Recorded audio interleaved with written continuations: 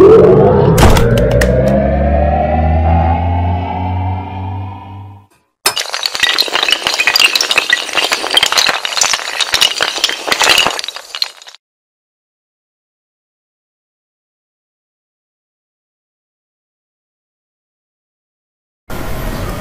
welcome to my channel Mechanical Engineering Concept. Today I am continuing my previous topic, which is dynamics of fluid, in which I am going to discuss about Euler's equation of motion, which I have discussed in earlier classes of basics. I am going to derive the Euler equation of motion. So to derive the Euler equation of motion, considering a fluid element, length ds and cross-section area is dA, in which at one end of a fluid element, pressure into area, it means load acting, pressure into dA. Why dA is considered here? Because the pressure is acting at this cross-section area dA. On the other hand, the pressure will increase with respect to dP by del P by del S into dA ds.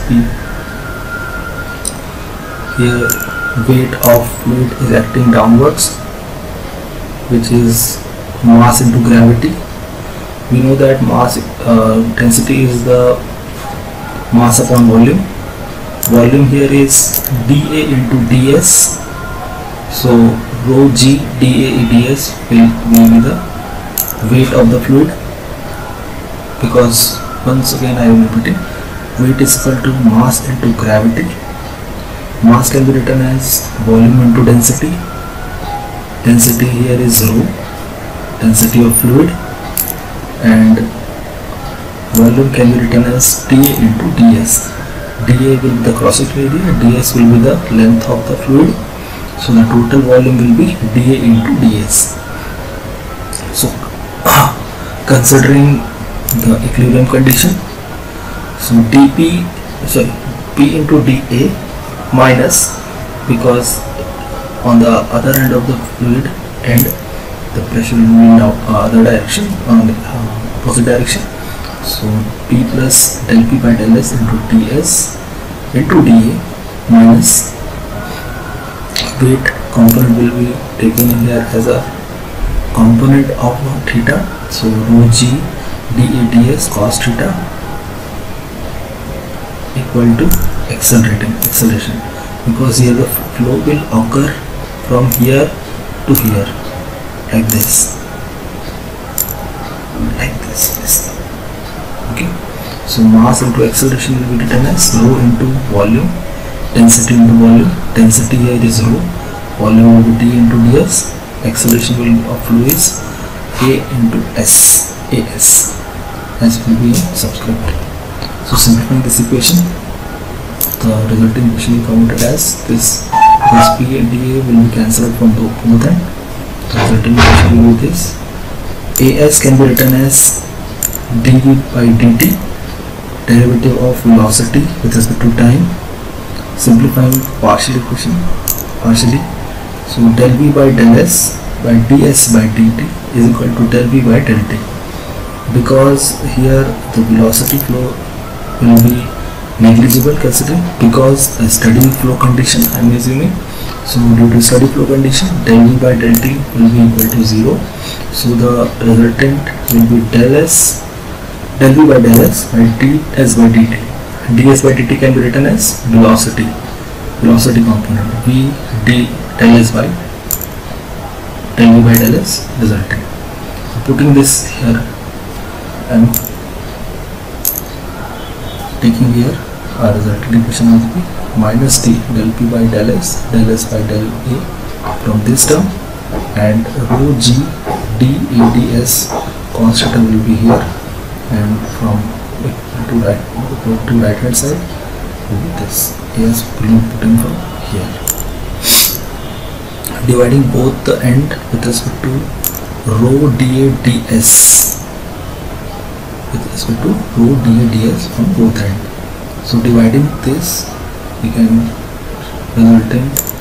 our resultant equation will be like this, because from here dA ds will be cancelled out my rho will be remainder from denominator, and here also dA ds will be cancel out with to rho. G will be remaining. N equal to n, the V del V by del S will be remaining. So this term will be taking from equal to this end to this end, and negative sign will be taken as common. So resulting equation will be 1 by rho del P by del S plus G into del V del Z by del S. Why del Z by cos theta? I am taking this element from this element, elementary equation. Taking this triangle, this is the length of element ds, length of fluid element. This vertical height is I am taking here as a del z, which is the head height of the fluid. Vertically, this is the angle theta, making this fluid element. So cos theta will be dz by ds. Putting this here, so the resulting will be 1 by rho del P by del S plus G del Z by del S plus V into del V by del S is equal to 0.